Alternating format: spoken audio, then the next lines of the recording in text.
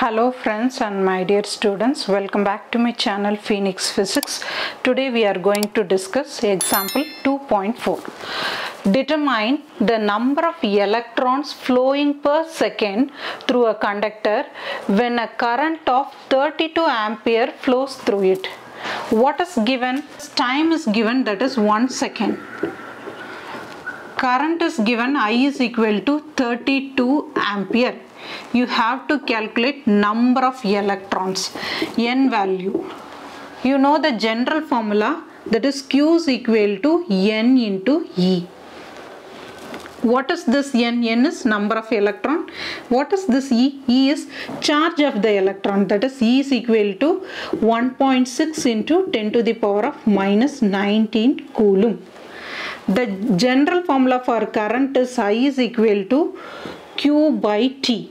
Q is equal to N into divided by T. This is equal to I.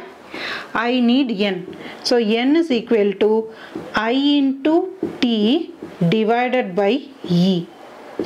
I is 32, 1 second. So 1 divided by E is 1.6 into 10 to the power of minus 19.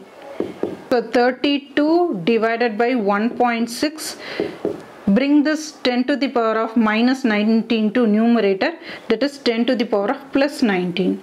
32 divided by 1.6, multiply and divide by 10. So 320 divided by 16. Cancel this 20 into 10 to the power of this 19.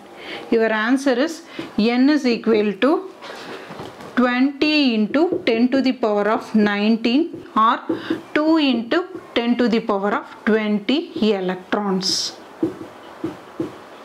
This is our N value. I hope this video is useful to you. If you like my video, please share and subscribe my video. Thank you.